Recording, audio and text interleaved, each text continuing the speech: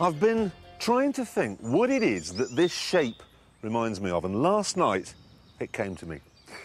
You know when a dog's doing its number twos, that kind of arched back thing?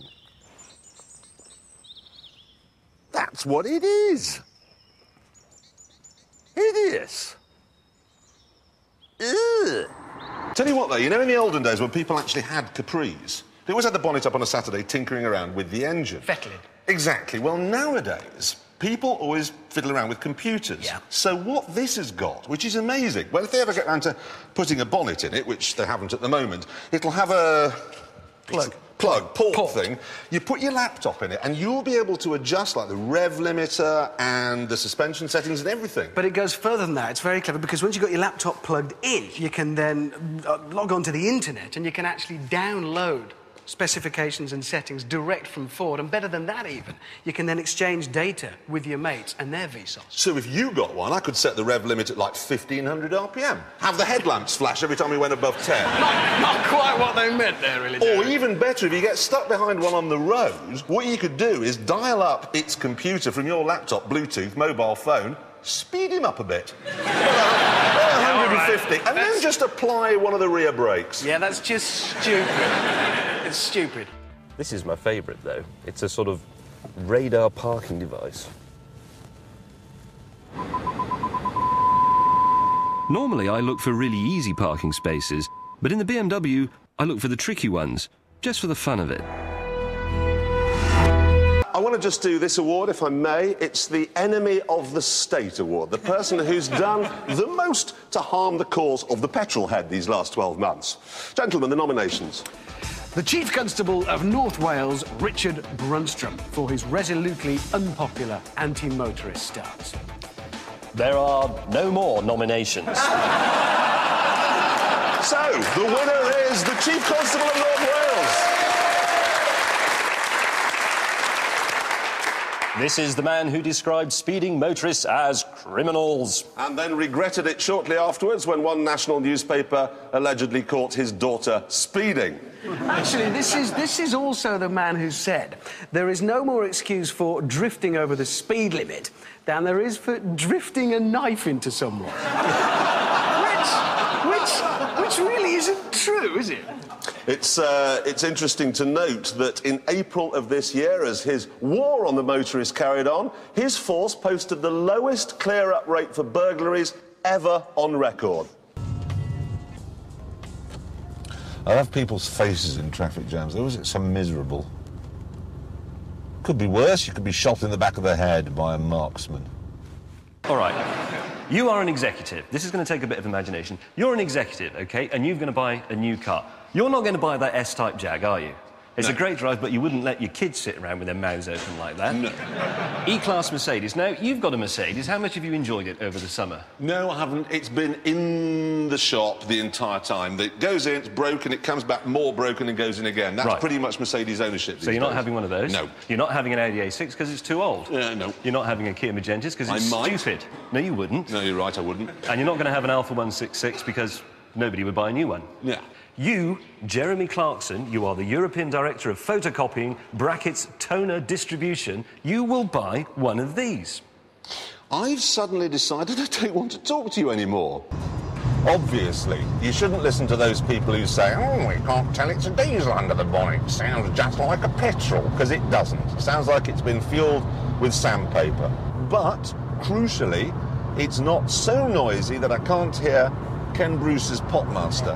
Give me the titles of 3 UK single chart hits. 4 Squeeze. 3 Call for Cats, labelled with love, at the junction. Come on, useless man. Easy.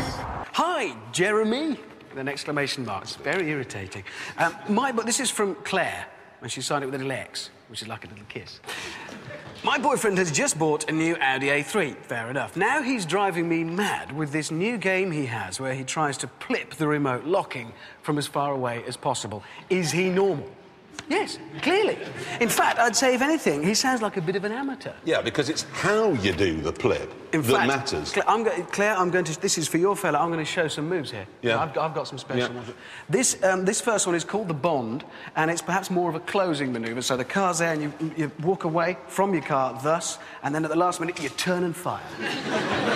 It's a simple, good one to start with, I reckon. Keeping the range good. Yeah. I quite like the high shot. If you could demonstrate that. Well, the true high shot is that. That's the high shot, which we like very much. Then there's a really good one, which is the I've lost my car in the multi-story. That's also known as the lawn sprinkler, like that. Waiting for like that, yes. Waiting for the things to come up. All this stuff is being spoiled by these things. This is keyless entry, OK?